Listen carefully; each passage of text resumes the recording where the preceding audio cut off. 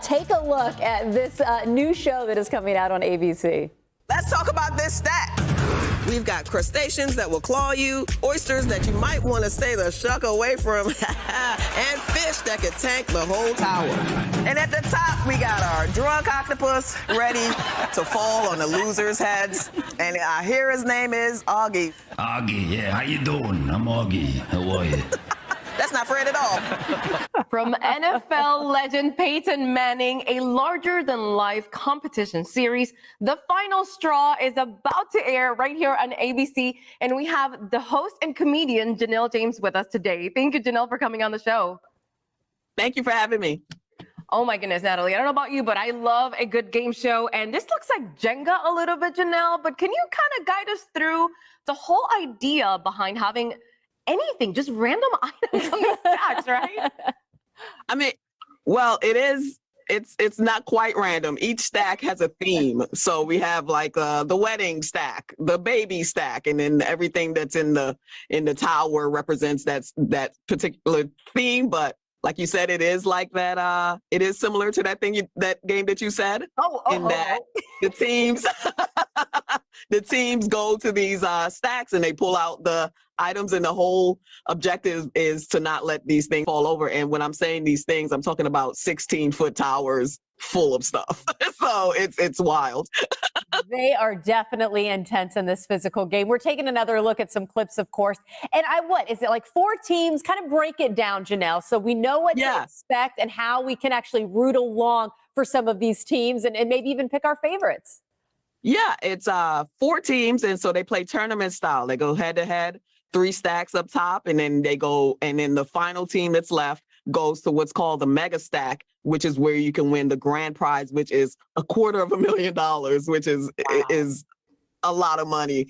And and because these people, the teams that we've chosen are close, they're best friends, they're husband and wife, and co-workers. So it's been my favorite part of hosting this game show has been watching like people's relationships disintegrate in real time when it's time to get to this money, because it gets very tense. I can just see it. Telling a husband, no, don't pick that one. I told you not to pick that one. Exactly. And does he listen? You must tune in to find out. Who knows? Do husbands listen? You'll find out on this show. Pretty sure they don't listen to each other. But Janelle, tell us about working with Peyton Manning. I mean, he created essentially the idea behind this game show. Tell me about did you have any input as well as a host and, comedian too? Yeah, I mean, well, no, that's exciting. It was exciting to work with Peyton Manning because I am not a sports fan. I had, when I met him, I had no idea who he was, but so that was funny. But as far as my input, one of the reasons I wanted to get involved in this show is that when they approached me, they assured me that a lot of my own personality as a comedian and my jokes would be involved. And so, it's a lot of Janelle in the show, and I hope everyone enjoys.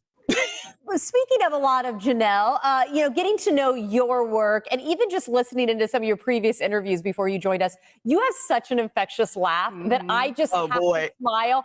I love it. And I love your smile and I love your sense of humor.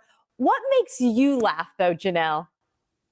Oh, man, I kind of laugh too much. Everything is hilarious to me. I'm definitely a giggler. I giggle. But what makes me laugh?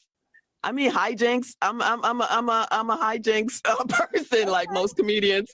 I just like I said, in particular for this show, just watching the relationships between the teammates and the arguments and the tenseness of it. It's all hilarious to me. But on this show, one of the good things is most people go home with some money. You might not win the big prize, but most people don't go home empty-handed. So it's me laughing isn't as mean as it seems. I like that. I know that now. Got it. That's great. And were you able to help the teams, point at any items that perhaps maybe falling. I can't because once you give one team a pointer, then the other team thinks you have a favorite. So I'm really there to make fun of them, which is my favorite.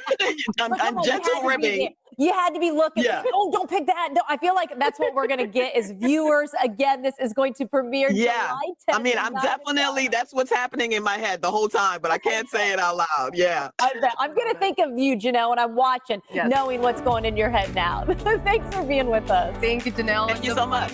Thank you. And the final straw is actually airing this Sunday, July 10th, 9 o'clock right here on ABC.